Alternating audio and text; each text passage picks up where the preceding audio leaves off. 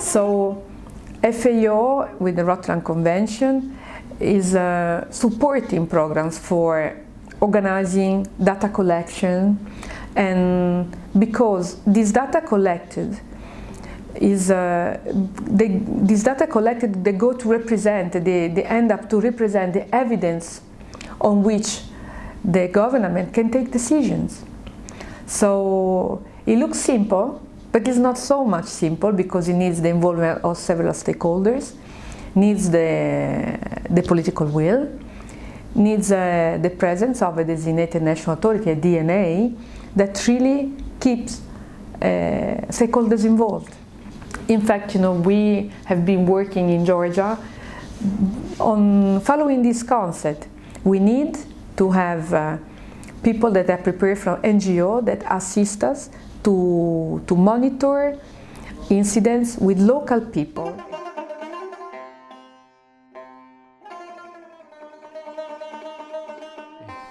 იმიტომ რომ სპეცტანსაცმელი არის ხელმიუწვდომელი, ძალიან ძვირია და არ იშოვება საერთოდ. არა. ახლა ჩვენ მოსტუმარმა რა იცის, უძველი იყიდება ყველაფერი, კომუნისტების დროინდელი დარჩენის ფულად აქციეს და ოქროთ. ჩამოასხეს პესტიციდები ამპულებში, შეწამლი არაშველის. არაშველის. ანუ ხარისხით არის ძალიან დაბალი, რა თქმა უნდა. ეს თურქეთიდან შემოტანილი ხო საერთოდ ნაგავია. არაფერი აბსოლუტურად წყალი გრუნტში ორმოში, მოცნარეცხი წყალი ორმოში იკარგება, ღრმა ორმოში. დაახლოებით 3-4 წლის წინ დავემართა მეზობელს ვათხოვე საწყავი მაშინა. შესასრულებელი. ამებრუნა მეზობელმა საწყავი მაშინა. არ გავსინჯენე, ჩემი დაუდოდებები იყო და წავიღე. გაურეცხავი იყო. ამ გაურეცხავმა დაწვა ეს შიგნით რეზინები. მეოთხე მოწვა, მე ვაზის მეოთხე მოწვა, რომელშიაც იწამლება ჭრაკის წინააღმდეგ. ჭრაკის წინააღმდეგ, კირი, შაბიაბანი და იყო სიდაპის წინააღმდეგ, რაც ის ჩავაწერდი. კი ბატონო, მაგას ნახავ. ისა, იმით შევწამლე და გავუშვა ხოლოს ამიმა, მანქანამ დაბლინდა. და დამისვენა ბეჭები და ბიჭი მახთა მაშინ. და ჩემი ბიჭი მეუბნებოდა, რომ დაანებელ თავი მამამ შეშვი, არ მოვეშვი.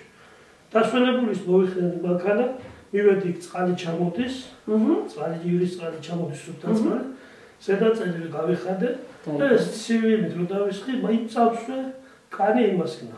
ჩამოიჭირდა, ანუ ჩამოიკერცლა. აი დამწავებით იმასკნა. აპუტკო. ხო. და რუკასავით ქონდა, იტალიის რუკასავით და ზურგზე. და 19 დღე ვიწექი გულახმას. Один раз в 1976 году здесь капуста выращивали.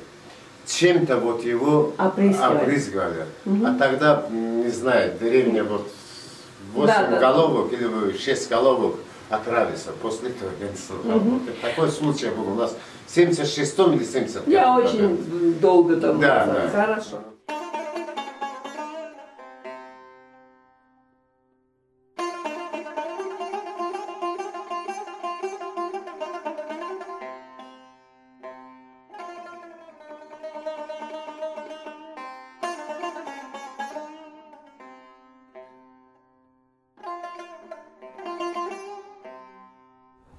ყველაზე რთული ჩემი აზრით, ჩემთვის პირადად ყველაზე რთული იყო, უნდობლობა ზოგადად, იმიტომ რომ როცა პირველად მიდიხარ ადამიანთან, რომელიც არ გიცნობს, მაინც ცოტა ძნელად შემოდის ეს ადამიანი კონტაქტში გამომდინარე, ადგილობრივი მენტალიტეტიდან, ადგილობრივი მოსახლეობიდან და ასე შემდეგ და რაღაცა პრაქტიკიდან გამომდინარე, იმიტომ რომ რაღაც პრობლემები ექმნებოდა ხალხს ყოველთვის ასეთ შემთხვევებში, მაგრამ ვცდილობდი ვესაუბრო მათ თავიანთ ენაზე, ვცდილობდი ვანახო რომ რეალურად მართლა კარგ საქმეს ვაკეთებ და მართლა საჭირო საქმეს ვაკეთებ და მაქსიმალურად ვცდილობდი რომ შევიდე ჯერ კონტაქტში, სხვადასხვა ასე ვთქვათ ხერხების გამოყენებით, ეს იქნებოდა რაღაც დახმარება მაგალითად სანამ კითხვაზე გადავიდოდი, უბრალოდ გამოკითხვა სხვა თემაზე და ასე შემდეგ და სანამ კონტაქტში შევიდოდი და მერე ვიწყებდი ამ მუშაობას.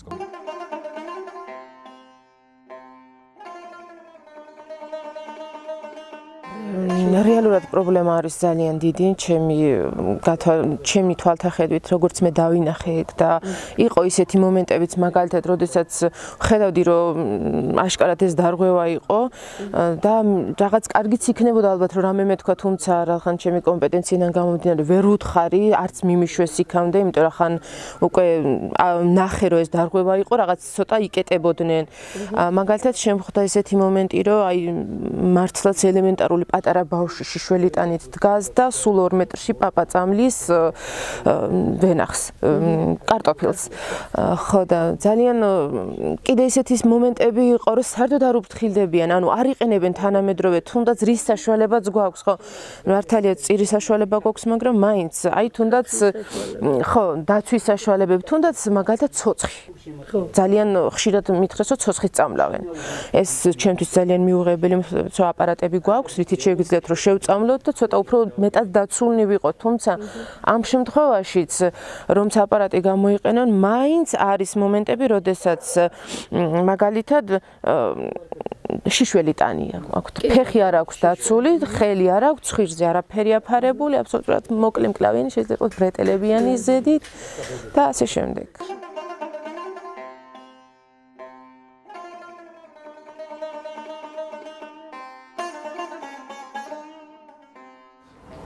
როგორც გაზაფხულის მოსვლას მერცხლები გვახარებენ ხოლმე და გვიხარია, ასეთი იყო ეს პროექტი ზუსტად და ყოველი გაზაფხული ჩვენ გვიხარია მერცხლი რომ გამოჩნდება, ხედავთ რომ გაზაფხულია, აი ესეთი იყო და როგორც ყოველი გაზაფხულის მერცხლის გამოჩენა გვიხარია ჩვენ, აი ესე გაგვიხარდება.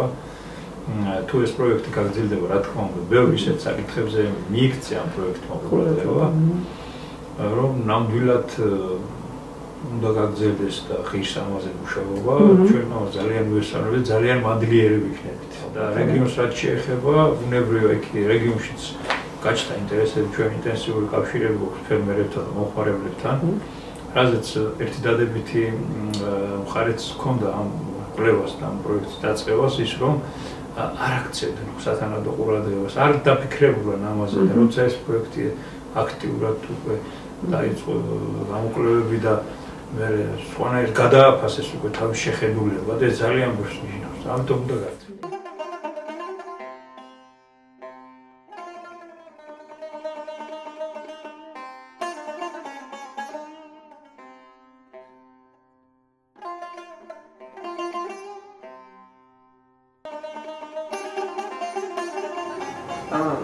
სუბსაქციონული სააგენტო, რომლის თანამშრომელიც მე გახლავართ, წარმოადგენს როტერდამის კონვენციის დანიშნულ ორგანოს, პირადად მე გახლავართ დანიშნული საკონტაქტო პირი.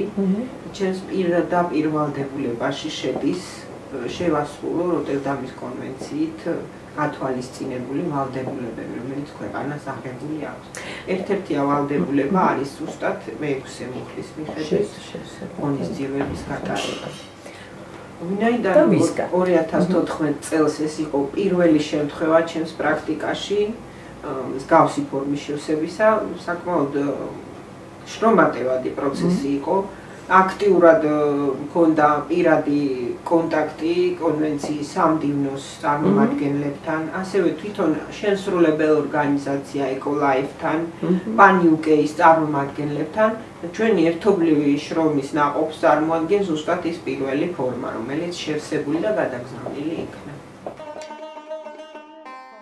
It was a success because we could collaborate with the DNA, we could collaborate with the local NGO. We held a workshop in which several stakeholders participated from health, from the environment, from the region for which we did some monitoring.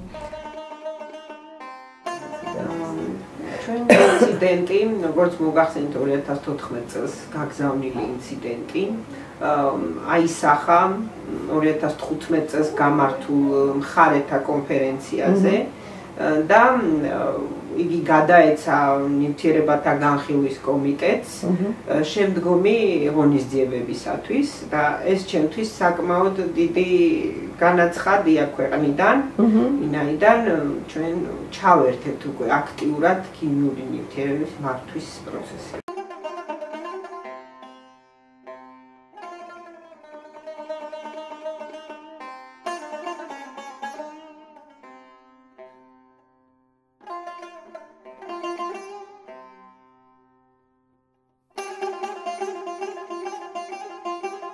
CRC, the Chemical Review Committee, reaches out to a wide variety of sources of information, makes the assessment of whether a chemical is a severely hazardous pesticide formulation more robust. Not all of the information about the impacts of a chemical reside with the pesticide industry or reside with governments. A lot of information is held with organisations that work directly with farmers, whether that's training organisations, farmers organisations, NGOs. There are lots of different organisations who collect information of pesticide problems, and the fact that the CRC reaches out to them means that they get a broad selection of information on which to make decisions and which to evaluate.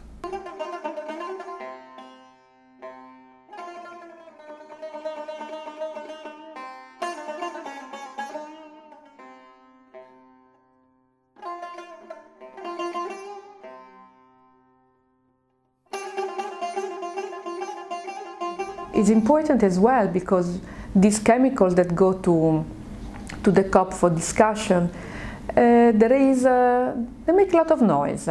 International community start to discuss. The companies that are manufacturing, they also participate because another added value of Rotterdam Convention is that we involve all the stakeholders, and an international debate starts, and then countries, they start to ask themselves some questions. Shall we use it? Shall we continue? Shall we decide not to use it anymore? So it starts with an international dialogue that, in my opinion, also our opinion, is still a very positive result. The way we propose activities is a step-by-step process in which we are collecting data, we know what's happening, we know who is particularly hit, and we know which are the damage at the environmental level, but also a human health problem. Then we understand which is the pesticide, the chemical that is causing problems.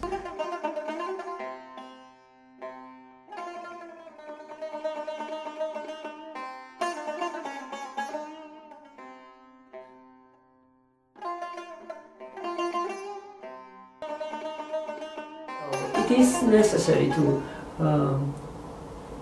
start or to continue with work with the farmers, to give them support. This is a huge support for them because before they never thought about that. Now it came, so we have to somehow support the traditional changes in a habit of the farmers.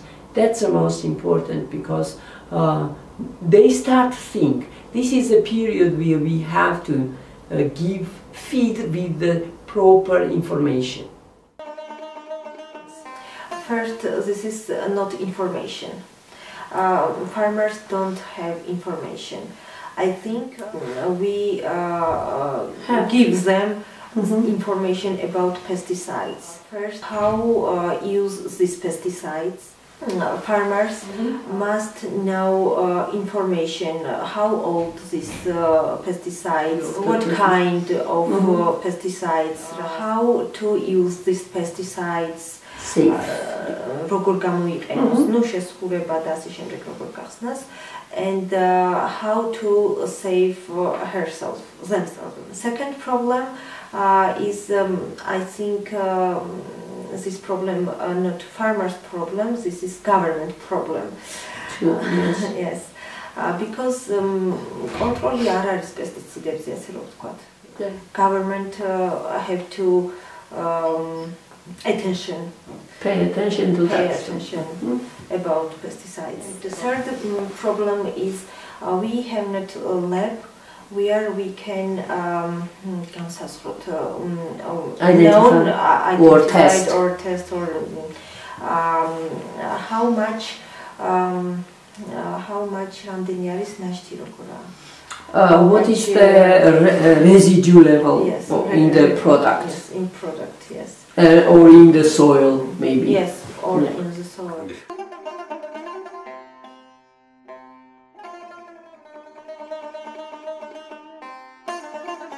Because the Rotterdam Convention will never ask to a country to phase out. This is not our purpose.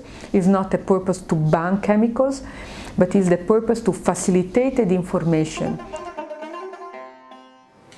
პირველ ყოვლისა წარმატებებს უსურვებდი თავის საქმიანობაში, მეორეს ერთი უსურვებდი იმას, რომ ეს კონვენცია თავიანთი ქვეყნისთვის გათავისებული ჰქონდეთ როგორც საკუთარი ქვეყნის ინტერესებიდან გამომდინარე კონვენცია და არა რაიმე აკრძალვების კონვენცია.